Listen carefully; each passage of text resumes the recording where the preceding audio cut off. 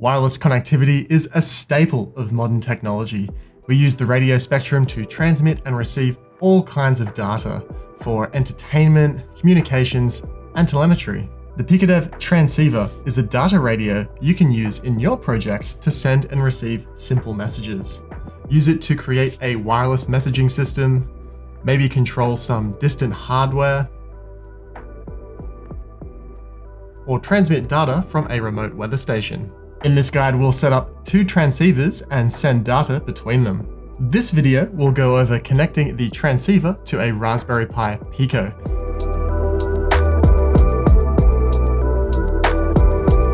The transceiver features 2 PiicoDev connectors for daisy chaining with other hardware, a transmit and receive indicator, a user controllable LED, and ID switches to allow daisy chaining with other PiicoDev smart modules. Make sure all the ID switches are off for now. The transceiver is compatible with different dev boards too, and enables different dev boards to wirelessly communicate with each other. If your Pico is going to be communicating with another type of dev board, check the guide for help with setting up that other dev board. It's best to have at least 2 transceivers, 2 dev boards, and the hardware to connect everything together.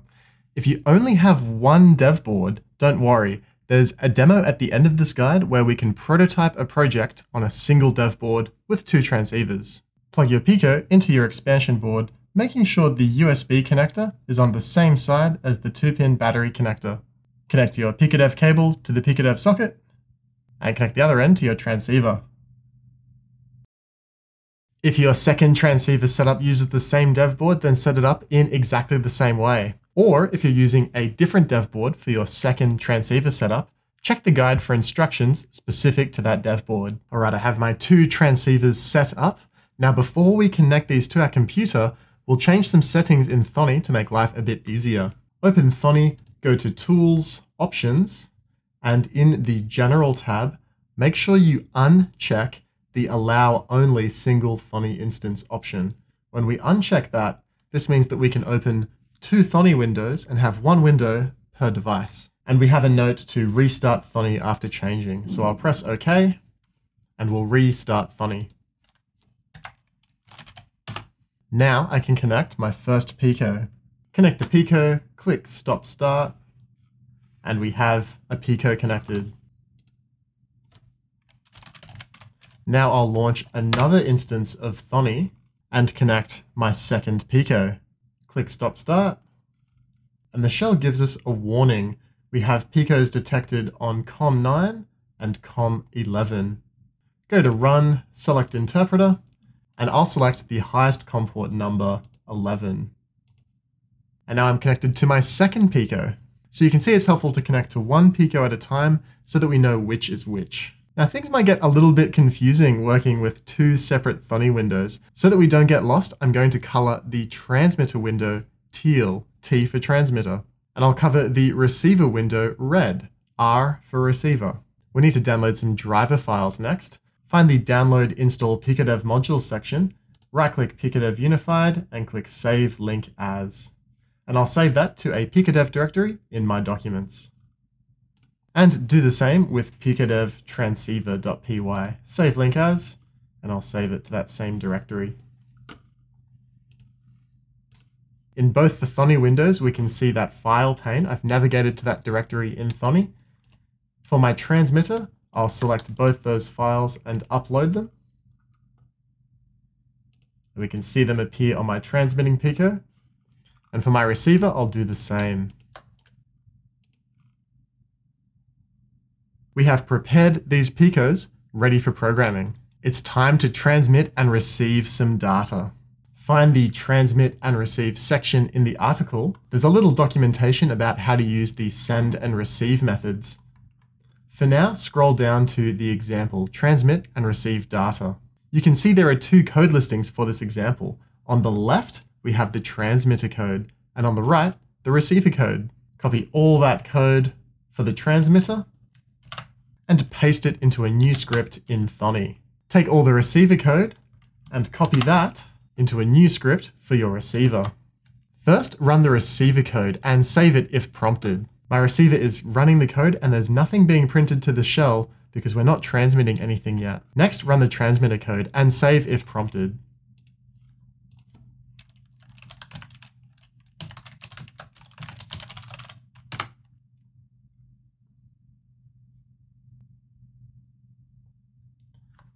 Very interesting. Let's take a closer look at what's just happened. When we ran the transmitter code, the receiver has immediately printed 4 messages. We have the message, "Hello world," another message which looks like a number, and then a couple of more complex messages. Let's take a closer look at these example scripts. We'll start with the transmitter. We set up the transmitter code much like every other PiicoDev project by importing the device driver and a delay function. Next, we initialize the transceiver and we're calling that radio. So every time you see the word radio in the transmitter script, we're referring to this PiicoDev transceiver. Next, we send a simple string.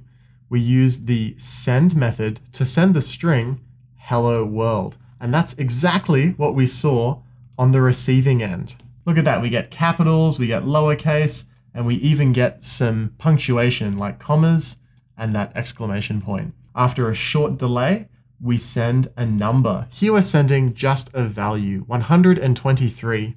This could be an integer or a floating point number with a decimal point. And you can see on the receiver, we got that 123. Now, sending just a number by itself can be a little bit confusing, especially if we want to send different types of data, and we don't want to mix up those different types of data. So the next 2 lines are some labeled values.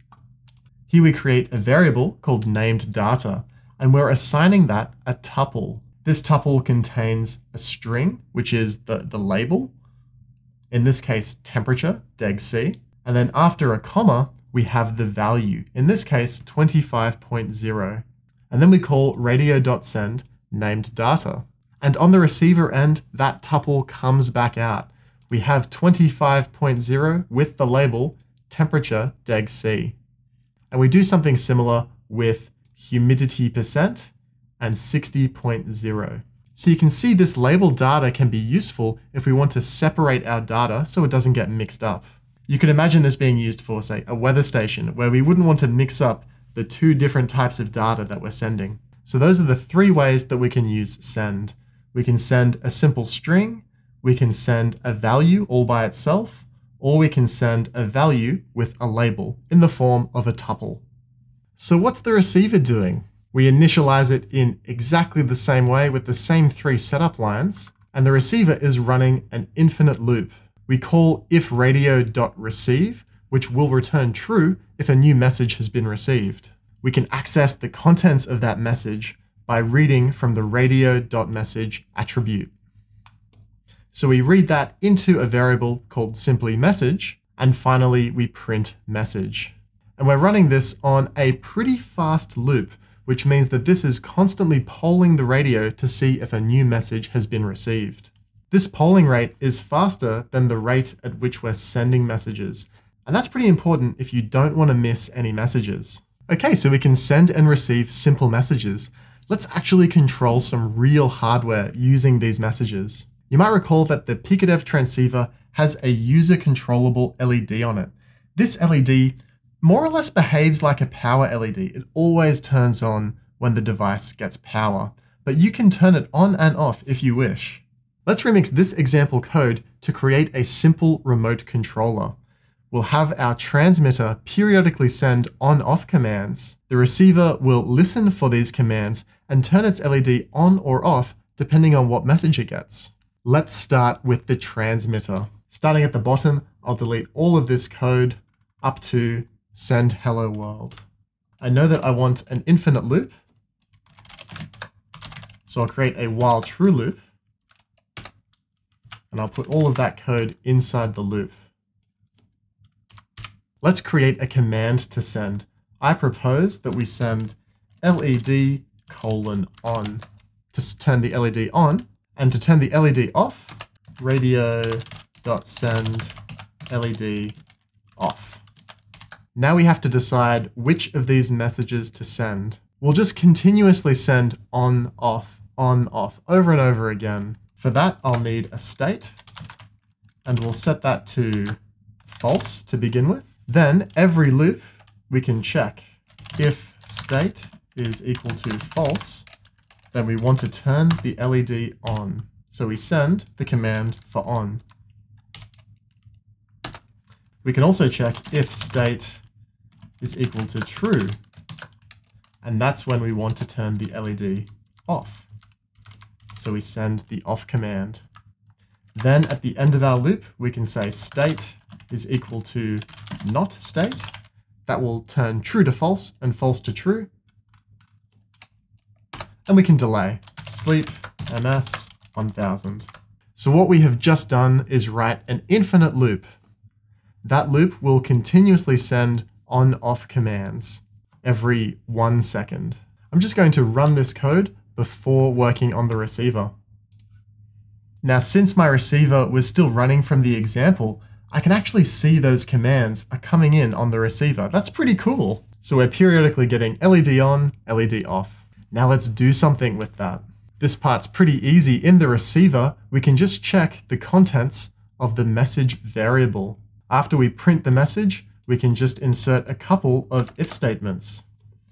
If message is LED on, then we want to turn the LED on the board on. And that is radio.led equals true. Likewise, if message is equal to LED off, then radio.led equals false. And that's it. If we run this code again, we're getting our messages printed to the shell as before, and we can also see that that LED is blinking at exactly the same time. Very cool.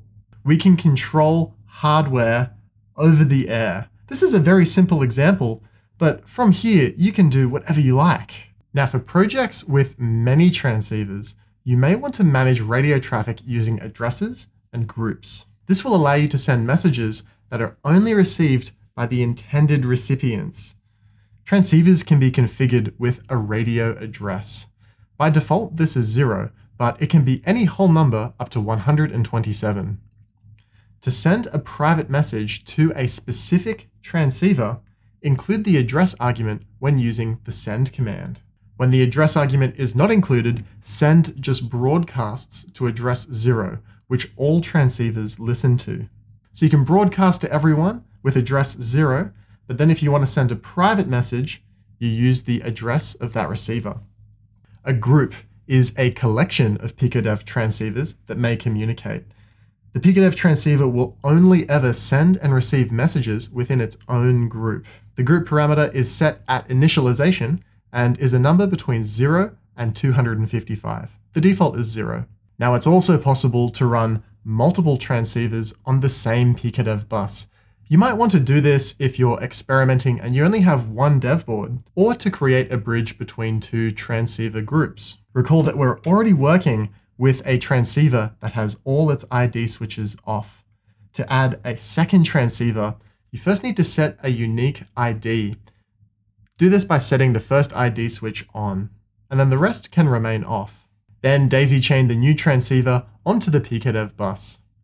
Now in the code, we can initialize the two different transceivers. The first instance I'm calling transmitter, and it's the unit with all the ID switches off. So I've included the ID argument with 4 zeros. For the second instance, called receiver, the first switch is on, so there is a 1 in the first place of the ID argument. The remaining 3 switches are off, so there are 3 zeros that follow. When I run the code, the transmitter will continuously transmit new values, and the receiver will receive the values and print them to the shell. And so there you have it, getting started with the PiicoDev transceiver. I hope you're as excited by this as me. This is a really powerful tool. We can send simple text messages from one device to another, and you could use that to create some kind of remote control system or remote data gathering system. You can do a lot by transmitting data over the air. I can't wait to see what you make with your PiicoDev transceiver. If you make anything cool or you just have some questions, let us know on our forums. We're full-time makers and happy to help. Until next time, happy making.